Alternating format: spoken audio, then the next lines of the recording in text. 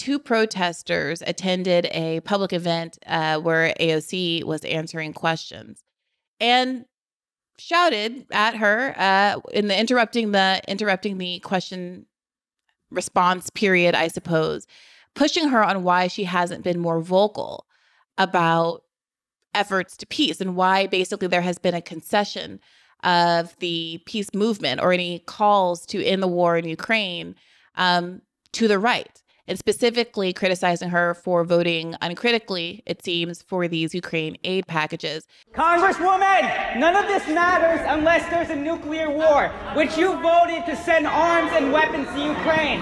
Tulsi Gabbard, she's left the Democratic Party because there are a bunch of war hawks. Okay? You originally voted, you ran as an outsider, yet you've been voting to start this war in Ukraine. You're voting to start a thermonuclear war with Russia and China. Why are you playing with the lives of American citizens? You're playing with our lives. There will be no neighbors if there's a nuclear bomb. You voted to mobilize and send money to Ukrainian Nazis. You're a coward. You're a progressive socialist. Where are you against the war mobilization? He's telling the right truth. You have done nothing. Tulsi Gabbard has shown guts where you've shown cowardice. I believed in you, and you became the very thing you sought to fight against. So what do you make of that, Nathan? Well, yeah, so first, they actually did a good job. Usually when you stand up and shout at someone, you can't hear what they're saying. So they actually did a good job articulating themselves, so I actually know what their critiques are. Because one of the problems when you do this a lot of times is people are like, what is that person? And then they just get dragged away and nobody knows what they're... Well, you know, half of that... There's some element of a point buried somewhere in there. I mean, some of it is just, she said you voted to start this war with Ukraine. I mean, I actually think the sending arms to Ukraine, to me, is not actually the part, and in fact, that's not what Chomsky criticizes. That's not what a lot of us on the left who are critical of the Biden administration's policy have been critical of. Is not necessarily just sending arms to Ukraine. That's debatable. It's the lack of any push for a diplomatic end to the war. Are those related? Can you extricate those things from each other at the end of the day? I mean, you could be sending arms while pushing for a diplomatic end to the war. Well, the argument that I've heard people make, you know, and I don't want to put words in people's mouths, so I guess I won't say who I think I'm characterizing here. But the argument that I've heard people make is basically that it is impossible for Ukraine to defeat Russia militarily. That is not a thing that's going to happen. There's not a universe, especially since at the end of the day, Russia is a nuclear power. If it were the case that Ukraine were so well armed, so well fortified, so well supported, that it was able to push Russia out of the invaded territory, that Russia at that point would have no other recourse, as it were, but to drop a nuclear bomb, to which obviously Ukraine would have no ability to respond except for relying on nuclear powers such as ourselves to be involved. And that is what is meant when people say, by voting for weapons, you are ostensibly, in effect, voting for World War III. Right. If the strategy is we're going to give them weapons until they defeat Russia, which is why I think that doesn't make sense. But isn't that what we've been hearing from the State Department? Isn't that what Anthony Blinken and all of them have been saying over and over again? The goal is to weaken Russia. The goal, is not for peace. No. So if that is the case, if we have our State Department advertising that is the goal, and then our elected officials are being asked to vote for aid that is, inarguably in service of that goal, at what point do you think it's fair to say what, the protesters here have said, which is that you are, in effect, voting for World War III?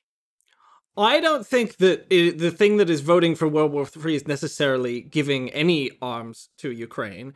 It's the failure to condition the provision of arms with the demand that Ukraine come to the negotiating table, which obviously the Ukrainians have now ruled out coming to the negotiating table. So it's fine to provide them with defense. Not every provision of weapons necessarily is it has to be is part of a strategy to have them completely defeat Russia and take back Crimea. You could carefully calculate defensive weapons to try and expel Russia from portions of Ukrainian territory that it has invaded over the last 6 months.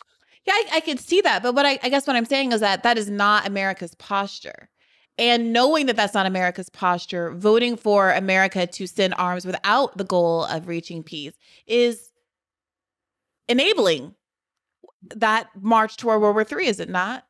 I don't have a dog in this fight. I'm just trying to, because I heard this criticism a lot in the past few days, where people say this is a kind of hyperbolic charge they're putting to AOC. And I think we definitely can have a conversation about whether or not it was, it was the right to frame it that way in terms of getting people to listen to them and understand what they were saying.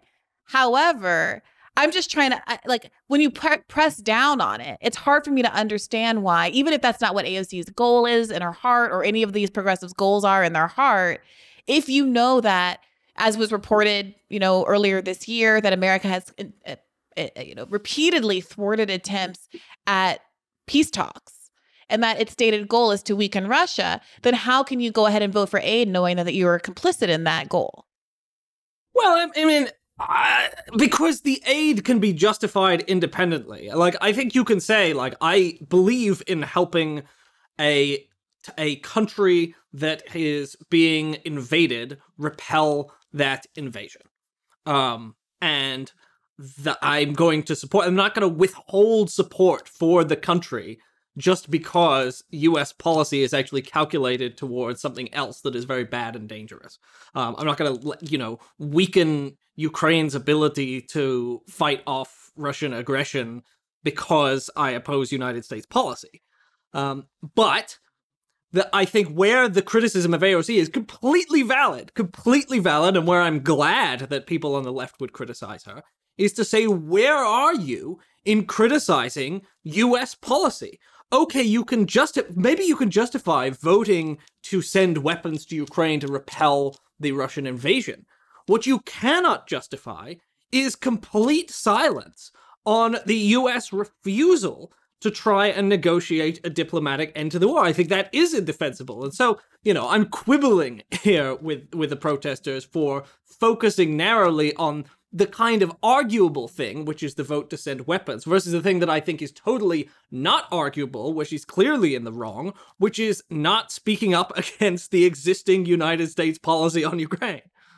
I think I'm a little mixed on that. I mean, I hear what you're saying, and I think the problem is that sometimes when you charge folks with not talking about something enough. I mean, frankly, this is kind of what in a very different subject, but also a newsy subject this week. What's her face? The comedian, Sarah Silverman. Sorry, this is what Sarah Silverman kind of got in trouble for tweeting the other day. She says, why is it only Jewish people who are calling out anti-Semitism when it happens? She was specifically talking about the Kayne West tweet and video and all the things. And a bunch of people responded, well, we do say this. And that's the problem. When you charge someone with, why doesn't anybody ever talk about this? There's always somebody who's talking about it. And it's very easy to make the case that the charge is in bad faith, that the criticism is in bad faith, because you're always going to be able to find a counterexample. And especially when you're talking about someone like AOC, who has so much kind of broad liberal goodwill attached to her, and who is kind of in this interesting space in the public sphere where she has, I think, arguably more support from the mainstream Democrats than a good chunk of the left. Not all of the left, obviously. A lot of the left is still very enthusiastic about her. But, this shift is happening where she's been embraced more tightly, I think, almost by the mainstream than the left. And so you're going to get in a place where it seems like you're being unfair. You're just haranguing this woman who gets a lot of harassment, legitimately so, from people who are not making arguments against her in bad faith. And so there's something specific about the charge about her votes, which are uncontroversial. You voted for this aid. But I think the vote can be justified, right? So, if we took World War II and we said, the United States policy towards Japan of demanding unconditional surrender and dropping atomic bombs was a hideous policy, right? I mean, I think it's totally indefensible. I think a lot of what the United States did in the bombings of Germany and Japan were utterly indefensible from a winning the war perspective.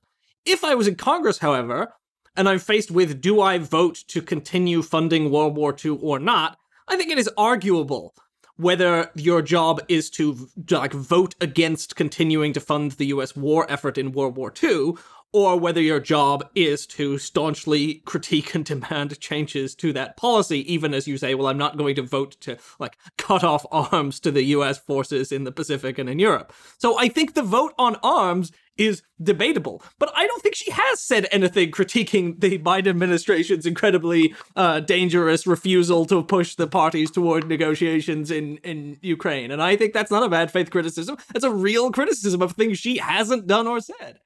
Well, what some people say when the World War II example is raised is that a reality that exists now that didn't exist then is that the opponent has nuclear capabilities now. So if you said in a World War II context, we're going to fight this war to the bitter end, the obvious human life lost, the toll, the genocide that's going on requires us to fight until our last resource is exhausted.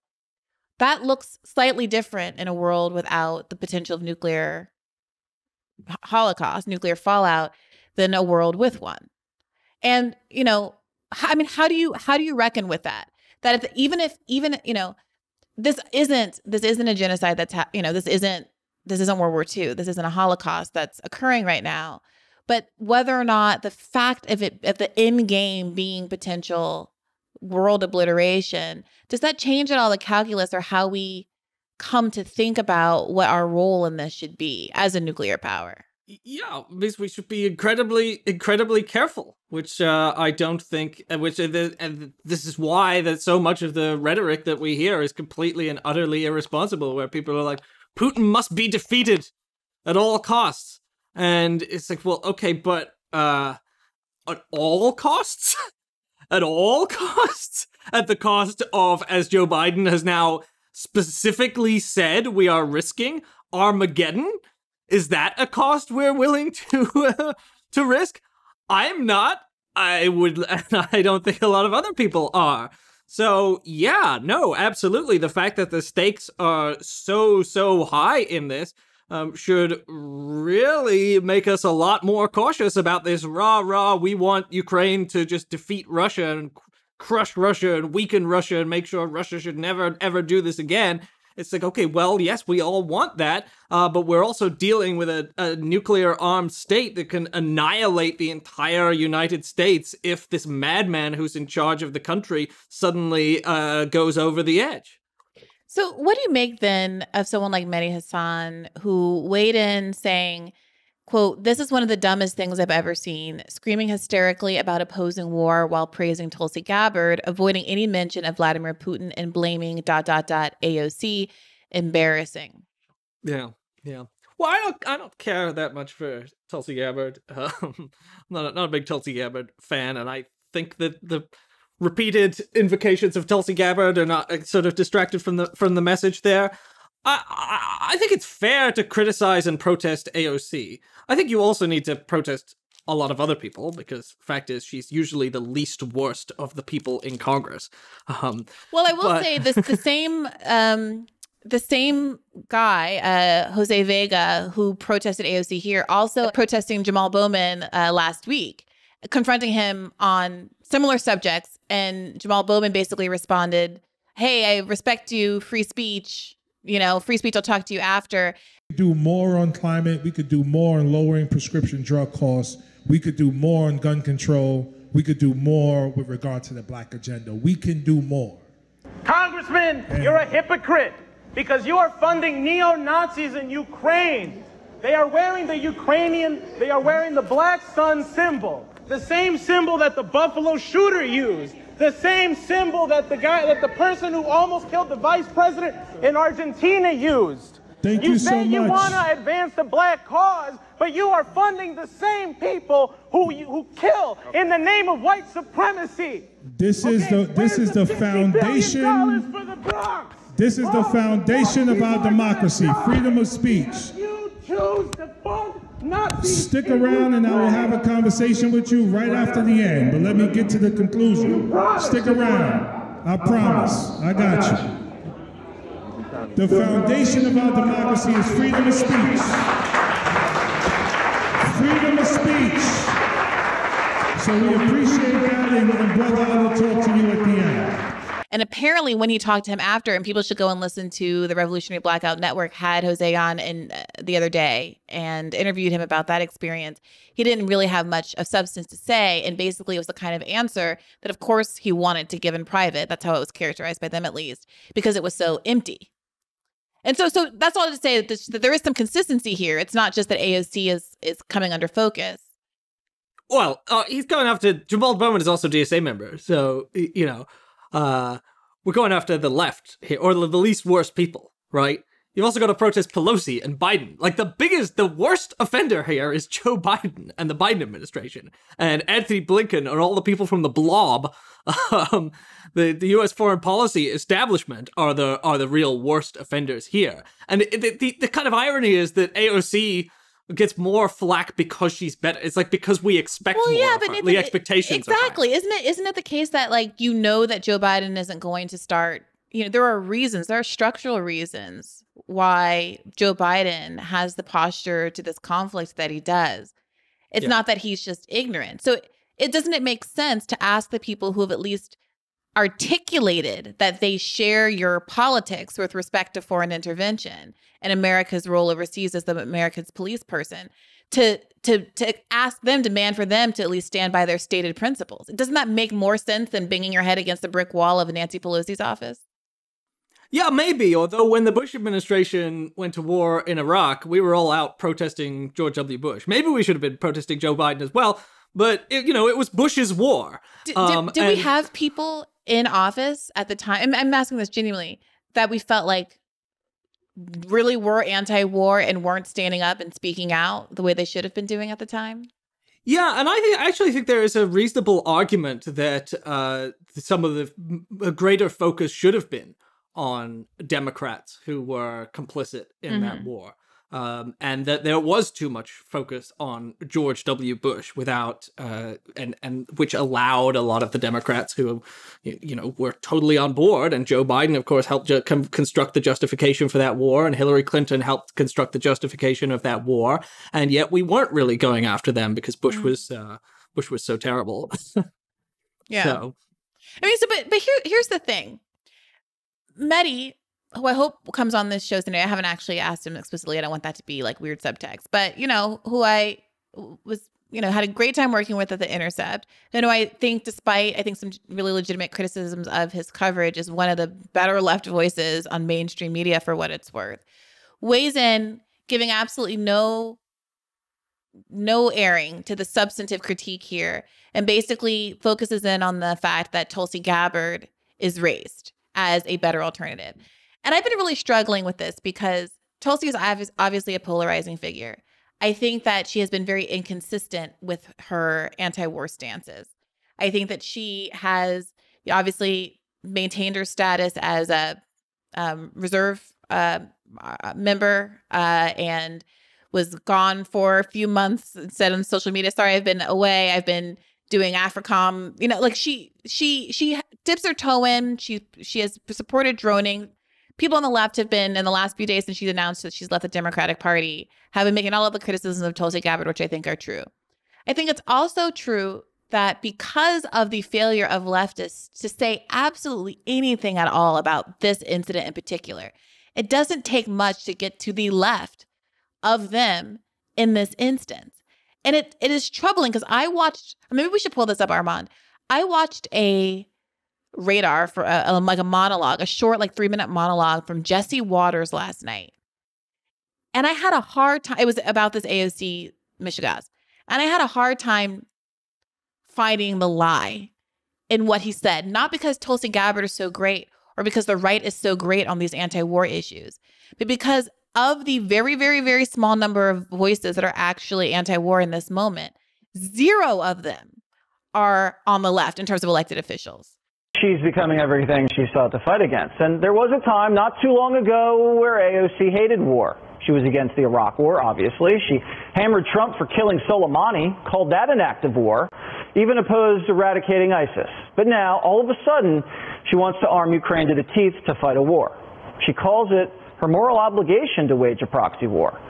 And she sure means it. She's voted all 3 times to send over $65 billion to Ukraine. So where did this side of AOC come from? Maybe she can explain herself. Why not right now?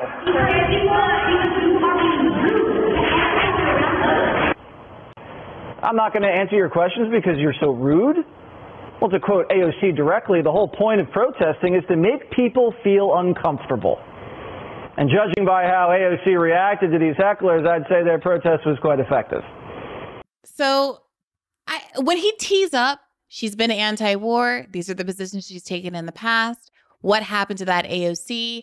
Oh, she says it's because there's rudeness. Then you go to that very famous tweet where she, defended a kind of agitated, more adversarial protest style, saying it's supposed to make you uncomfortable. How do you square all of that? Yeah, I mean, I think she'd be a hypocrite if she said that she didn't want anyone to protest, if she started hauling away protesters from her. I don't know if they were dragged out or whatever. Yeah, obviously you should get to go and shout at your elected representative. It's one of the great rights that we have as Americans, is to point at the people we voted for and say and tell them how terrible they are. So when she says it's rude, yeah, well, that's the point, isn't it? But is she a hawk? I don't know that she's a hawk. There seems to be a difference between. I haven't heard hawkish rhetoric necessarily. Well, sure. Let's say that's hyperbole on the part of the Fox News guy doing his entertainment shtick. Okay, she's obviously not a war hawk, but at what point is this just like a semantic exchange we're having here? And at what point, look, here's what I'm getting at. I think that people are obviously made uncomfortable by the idea that Tulsi Gabbard, given the inconsistencies of her record, gets to be put on a pedestal in this instance. However, it seems to me that the ability to do that in a way that frankly does empower Tulsi Gabbard and whatever her political project ends up being, she's only able to do that because of the, yes, I believe, cowardice of the progressives in the House who have let it be the case that the only people who voted against the Ukraine funding were, I think, 57 Republicans in the House and 11 Republicans in the Senate. 0 Democrats, including all of these progressives who are supposed to be our best and brightest. As I say, I don't know that the problem is voting for the Ukraine funding. I think I honestly think you could vote to arm Ukraine and that be consistent. I think you could have voted to arm the Iraqi resistance against the United States, and that would also have been justified. I think giving arms to a power defending itself against aggression can be justified, and I don't know that Republicans are voting against it because they have an anti-war stance, or rather because they just don't really care about people in other countries. And but Nathan, you know that's never been. This is not, I don't think that either side is especially invested in the lives and well-being of Ukrainians, I gotta say. But I don't think that that's the case ever in any war that the United States selectively chooses to enter. I mean, the critique from the beginning of this thing hasn't been whether it's like meritorious, whether the Ukrainians' claims are meritorious, or whether or not they deserve to be able to not be invaded. You know, that's never been the question. The question that I think folks have very immediately raised on the left was, why this conflict? Why are we, who I feel like sometimes I gotta like shake people in this conversation and remind everybody that like we're not in fact Ukraine. Like we are in fact another country on the other side of the world that picks and chooses and doesn't get involved in the majority of crises that are ongoing on this very big planet with 7 billion people on it. So why this one? What is our interest? And the interest has nothing to do with humanitarian things, because for the money, for $80 billion, you could buy a mosquito net for every person who needs one and cure, you know, in the transmission of HIV and do a lot of other things probably. But we're not on that. We're not on that tip. It's not about life for life, right? Well, I think it's perfectly fine to point out the hypocrisy. I think why do you support Ukrainian resistance to Russian aggression, but you don't support arming the Palestinians? Right. Nobody in U.S. politics supports arming the Palestinians, and of course we were out arming Saudi Arabia in its hideous war in Yemen. When we should, nobody supported arming the other side. Yeah, that's a perfectly reasonable right. point. And we are only now talking about ceasing those arms sales to Saudi Arabia because we're so pissed off about them raising the cost of oil. before midterms. Not killing a journalist, not any of that other stuff, but it's always this financial tether, right? Yeah, but a principled person could say that I do believe in arming the Palestinians, and I also believe that when Ukraine requests assistance from the United States after having been invaded, it's reasonable to give them defensive assistance to repel an invasion of their country. But you got to be consistent. So you either do both or you do neither. The problem is people doing one. Right, and the problem is also, I think, that they are not at all speaking out, and Bernie is in this as well. Like, I agree. Complete and total radio silence. So I want to move to the other protest event of the day before we run out of time. But it is also worth mentioning that this is the kind of thing you mentioned earlier, like AOC gets undue focus, and I think oftentimes that is true. But I think some of that is because she participates on social media in a way that exposes her to a level of criticism that some of the other squad members don't do. So AOC responded to Mehdi Hasan on Twitter, saying the worst part, which of course they cut from the clip, is the fact that they were yelling over a asterisk emphasis deaf constituent asking a question, and continued to do so when it was made clear to them that they were yelling over a person with a disability. Now, if you read that tweet, you might think, oh my goodness, there was literally a deaf person who was signing at the front of the room or asking a question in the front of the room, overcoming that communication barrier, and someone's shouting over them. Wow, that's really impolite. When RBN did the good work of actually interviewing Jose, and I think you can see this now in the longer streams that have been put up, there was no deaf person in the room. They were reading an email from a deaf constituent. All the questions were coming in via email. So now AOC looks like she's trying to weaponize the idea of yelling over a disabled person to shame the protesters instead of just engaging with them on the merit of what they were protesting about. I mean, look, what are we supposed to do with that? Like, I think I have been very measured in my criticism of AOC, but she sticks her neck out like this on stuff like this, and it's so cringe. It's so embarrassing. I think there are plenty of legitimate reasons to criticize AOC. I just think the thing that I always think needs to be borne in mind is that if you look at voting records, she probably has the least worst of anyone in Congress. So we should just be a little careful of the dynamic whereby we leftists tend to tear down the person who is the closest to agreeing with us. Right. I guess I don't see it as tearing her down. I see it as she's literally the last hope. I mean, if you want people to be invested in electoralism, if you want people to go to the ballot box, midterms are coming up. If this is the best we got, and she's out here lying at worst, stretching the truth at best, to defend herself from some legitimate criticisms, even if you think they're mixed in with some illegitimate ones, Tulsi, blah, blah, blah, whatever your hang up is, about the war in Ukraine and the exponentially greater chance we now live in of a nuclear war, then I'm sorry, you don't have much of an argument about getting people to the polls. Hey YouTube, thanks for watching. Just a reminder that this is a podcast. You can catch an extra premium episode every Monday for $5 a month at patreon.com/badfaithpodcast. That's patreon.com/badfaithpodcast for $5 a month, an extra episode every week. Additionally, please do consider liking this video, subscribing to this channel. It helps us out. It helps independent media beat the algorithm. We appreciate you. And as always, keep the faith.